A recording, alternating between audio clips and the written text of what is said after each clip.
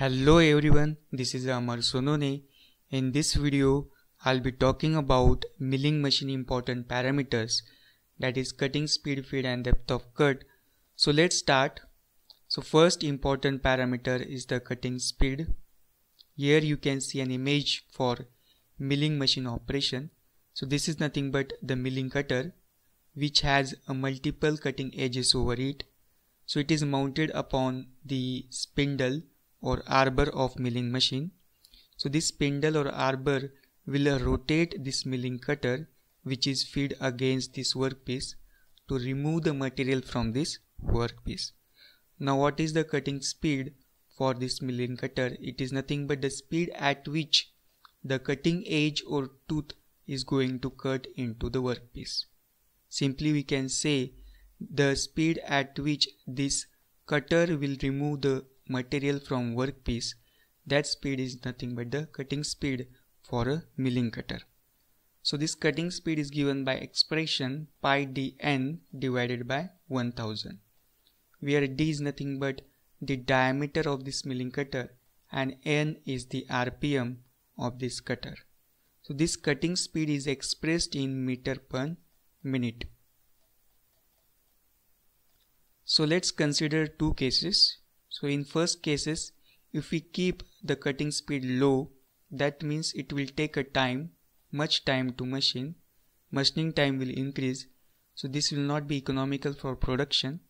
And if the cutting speed is kept too much high, that means this cutter will rotate at higher speed. This may result into break of teeth of this cutter or replacement of this cutter as soon as possible. So the cutting speed must be kept in between low and high, that is intermediate speed, which will be suitable for cutter. Now this cutting speed may be affected by various parameters like tool material, workpiece material.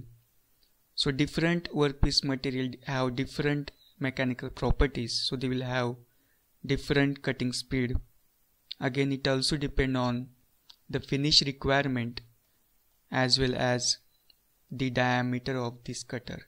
So these are the factors that may affect the cutting speed for this milling cutter. So next factor is the feed, important parameter. So feed is nothing but the rate at which work moves into revolving cutter. Means you can say that feed is nothing but the displacement of this workpiece that is going to take place in one revolution of this cutter. So the distance this workpiece is moving in one revolution of this cutter is nothing but the feed. So here you can see two cases for feed. So in a roughing operation where the finish requirement is not important, so here the purpose of roughing operation is to remove material as soon as possible. So for that heavy feed will be kept and there will be low cutting speed. But in case of finish cut, where finish is very important, there the feed will be cut light. So feed will be light feed while the cutting speed will be high. So the relationship between feed and cutting speed, so they are in inverse relation. So next is the depth of cut. Now what is the depth of cut? Depth of cut is nothing but the depth to which cutter is going to penetrate into workpiece surface during a given cut.